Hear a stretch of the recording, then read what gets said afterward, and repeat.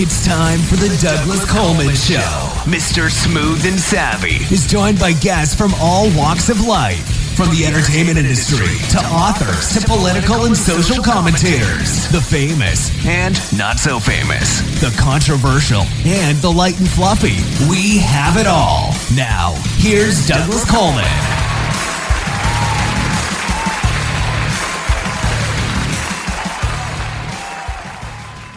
Okay, please welcome to the Douglas Coleman Show, Marianna Buffolino. Hi, Marianna. How are you? I'm good. How are you? Doing fine. Thank you. Thank you for coming on the show. It's nice to have you here. So you're here. Thank you for having me. Oh, you're most welcome. So you're here to talk about a book that you wrote called Fallacy Entangled. So it looks like this is going to be a series. Is that correct? Yes. Yes, it'll be a 3-book series. Okay, and this is the first one. And yeah, my debut. Is the book out? How long has it been out? This month will make a year that it's been officially published. Oh, all right. So it's been out for a little while. Why did you decide to write the book, or why did you decide to write it all? Interesting. I've always been an avid reader. What happened was actually back in 2021, I was in an accident. I was pedestrian and got hit by a vehicle, and I was in bed for like a few months and reading everything under the sun because there was nothing else I could do. But it was also during the pandemic. So ordering books, because I like having physical books, so ordering books took some time because, again, it's the pandemic and everything was just at a slower pace. And I don't know, I just laying there, it was kind of my own little stories in my head kind of just kept brewing. And I just found myself typing out random scenes. I had no intention of initially writing a book. It was just more of whatever played out in my mind. And it came to the point where I had enough scenes that it could become something. And then I just one day was like, let me put something together, see what I could do. And there you go, and my first novel, and that's how it came to be. Okay, you were an avid reader prior to this, yeah? Yeah.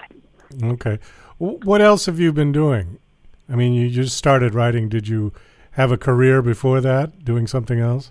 Yes, I'm a paralegal, actually. So I have that as my full-time job. I have a side company as well that caters to notaries, and now I do writing as well now. Okay. I got married in 2021, and I just had a baby actually 2 weeks ago. 2 weeks ago. Wow, congratulations. Yeah. So I'm a new mama. Did you get a boy or a girl? It's a boy. Oh, wonderful. Yeah. That'll keep you busy. I'm sure he will. Yes. He's a good baby, though, so thank God. Well, so good baby, what does that mean? It means he doesn't cry too much at 3 in the morning? Yeah, he honestly, it's just when he's really hungry, he's hangry, which he gets from me, I'll admit that. He cries when he's hungry or wants his diaper changed. Other than that, he's just there. Oh, well, that's great. So can't complain. Yeah, I got lucky. All right, so tell us about the book. Give us a synopsis of the story. So the book is a mafia romance, and it dives into the mafia world, but the female character is Aria. She grows up in the lifestyle, but decides to just branch off onto her own and cut ties off with her family. Then her twin brother calls her back about 12 years later to let her know that their father had passed. And in going back home, she gets pulled back into the lifestyle that she's run away from for so long. And the book dives into her, struggling and torn between the lifestyle that she grew up and has been in half her life versus the world that she created for herself. She's very successful on her own, and she has her own life, and basically the book is her being torn between the two worlds. She has 2 love interests that are, one from one world, one from another, and that just makes it even harder for her to decide what she wants to do. Okay. For some reason, while you were describing the book, that show, Growing Up Gotti, came to mind. Is it anything like that? I mean, no. It definitely has that. It's not your typical mafia trope type of book, right? It's not like this, this female character comes across this made man and, he's like this painted in a particular typical way that mafia books, romance books depicts them. It's very more real in the sense of, they are who they are, but they also live double lives, right? Like, so they are an organized crime, but when they're home. They're family men. So you also get a glimpse of that split lifestyle as well. Okay. Well, I was just trying to think of that show. I mean, that was kind of a long time ago, and I think she's passed away already, right? Victoria Gotti? I don't think so. You don't think so? Okay. Her passing away. Okay. I can't quite remember, but I mean, she was the granddaughter of John Gotti, right? Or the daughter? I believe she was the daughter. Okay. She was the daughter, yeah. But she wasn't... I remember that show. I used to watch it. But she wasn't actually... I mean, he was the mafia guy, right? Not her. But I think she also married someone who was also in the lifestyle. Oh, okay. So the father of the boys was... Yeah. Yeah. Okay. So, like, she was the daughter of John Gotti, but she also married she married someone who was also in the lifestyle. Okay, I get it. It's funny, this must be Mafia Week because I just interviewed a guy named Scott Hoffman whose father was consigliere or something to the Giancana family in Chicago. And he talked all about the Las Vegas connection, and I mean, this is going back into the 1940s, 50s.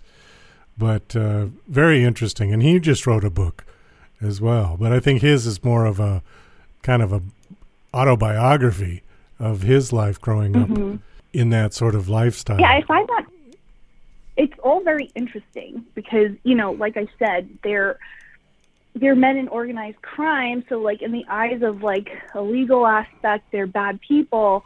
But when you look at it from a family aspect, even if the family knows that they may or may not be doing something legitimate, it's different. They don't see them in that light. So that is a clear message that comes across the storyline because, sure, she knows her family isn't in the best light, but she doesn't see that part of them. She sees them, as my brother, as my father, as, whoever is around her. And I think that's the most interesting part, being in part of that lifestyle, right? You're living a double life, essentially. About true. And also, I mean, Hollywood has really glamorized the mafia families, and with all of the various movies, Godfather was probably the first major one, and then all of the Martin Scorsese films that came out. But there was a certain... if you look at those guys, the wise guys, and you look at, sort of these street criminals who just go bust a shop or rob a 7-Eleven or something like that, there's not, I hate to use this term, but there's no class to it. Do you know what I mean? Right. Yeah, I agree. It's so well strategized. It's so well orchestrated. That's also why I find it so interesting. It's just different, like you said. It's not just go in and, guns a-blazing and whatever is going on. It's just orchestrated so differently. It's almost, it sounds weird to say it, but it's almost poetic, where it's just different. Yeah, that's a good way to put it. And, also they never killed anybody who wasn't in the group. Do you know what I mean? They didn't kill innocent people. They didn't shoot people on the street who were just minding their own business. And if somebody got whacked, it was because they broke the rules. And they knew that the rules, they knew the rules when they went in. I don't know. it's funny to talk about crime in a glamorous light, but there was a certain sense of that with those guys, you know. Yeah, well, you see it, I guess, I call them made men. They are, people refer to them as made men, but they don't sit there and talk about their experience like that, right? So you're getting it from a one-sided perspective. You're getting it from, law enforcement and what they see, right? So they see guys who were doing illegal things and flaunting money, and, they could buy whatever they want because they have all this money and cash, and that's how Hollywood did glamorize it, where it's like, oh, they had all this great stuff, and it wasn't really like that. Yeah. Now, are any of the characters in your book, are these like composites of people you might have met during your life? No, it's all fiction. All fiction. All okay. from my mind, with that understanding of that lifestyle in the sense of split worlds. Okay. I don't know if you remember the show Mob Wives. No, I remember the title, but I never watched it. So it was an MTV show that aired a few years ago, some time ago actually, and it was basically the wives or girlfriends of made men and their life in general, and that's where I really got the idea from, was that they all spoke about their brothers, fathers, uncles, cousins who were artists, not as criminals. They never looked at them as criminals, whether they knew what was going on or not. They always saw them as the loving person, right? Like they were just these loving people to them. And that's just not how law enforcement saw them, right? They didn't see that side. So that's where really that idea came from, and I just rolled with it. So you said your book's been out for about a year. Are you getting good reviews? So far, no bad reviews. I've been getting really positive feedback, which is, nice, it being my first novel, being, when you publish like your own work of art, it is, all the feels, right? It's exciting but terrifying at the same time because it's so personal. Even though there's nothing personal in the book that relates to my life, it came from my mind. I typed it out. It's in a book, and now other people are reading it. And, you never know what people are going to say, but so far it's been pretty positive. All right, well, that's good. And this is a series, you said. Do you know how many books are going to be in this series? So the book will be 3 books. So it'll be Fallacy, Entangled is the first book, and then there'll be 2 more. Book 2 does come out next year. And then I do have 2 spin-off books that can be read as standalone, but they will involve characters in the series and kind of dive into more of their background. Are you doing anything with this series in terms of shopping it for television or movies or anything like that? Do you have any interest in that? If someone picked it up for a show or a movie, that'd be amazing. You wouldn't complain, right? No. If What? I said you wouldn't complain if they did that, right? No, I wouldn't complain at all. That'd be an honor, actually. That'd be great. Okay. Well, I don't know. It has a bit of everything. Some people are actively sort of shopping that around, and some people are not. So I didn't know if that's where you wanted to go with this or not. Eventually down the line, I think I just want the series done first. And then once book 3 is officially out, I think I would take more of that initiative in searching for someone who would pick it up. So you self-published this, right? Yes, I did it on my own. How was that process? Oh, that was a roller coaster. It pro and con doing self-publishing and the traditional publishing. And basically, you have to think about what you want your outcome to be. And for me, I wanted it to be my work. I wanted to go on my timeline. And that's why I decided to self-publish. But there are so many different parts. You're not just writing the book. You have to format it. You have to create a cover. There's just so many different steps that you need to do. But if you just do your research and know what needs to get done, it's all fairly simple to do on your own. Well, I think with self-publishing, yes, you got to do all the work, but also you get complete control. I've heard people who have self-published who said they would never go with a traditional publisher just because they like having the control over their work. Right.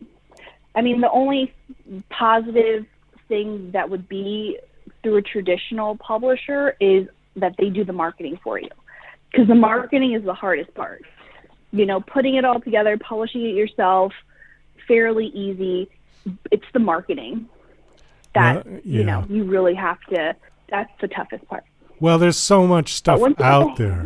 You know, there's so much stuff out there that getting your head above the waterline is really the trick. You know, I don't have a magic formula for that.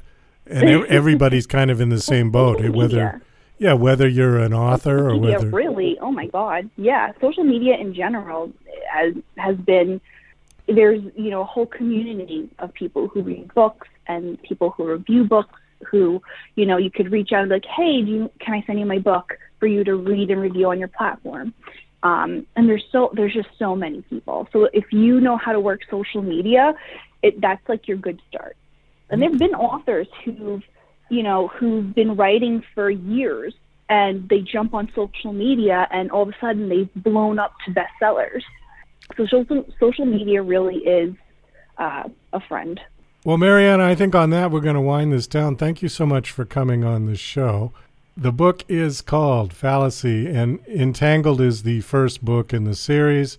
Do you have a website or... Yeah, my website is authormariannabuffolino.com. Currently revamping it, but it should be up and running by November. I have Instagram and TikTok. You could find me at author Marianna Buffolino on either one. And you could find me, follow me, interact with me. Okay. Well, thank you for coming on the show. It was nice meeting you, nice talking to you, and best of luck with the book series. Hope it does well. Thank you so much, and thank you for having me.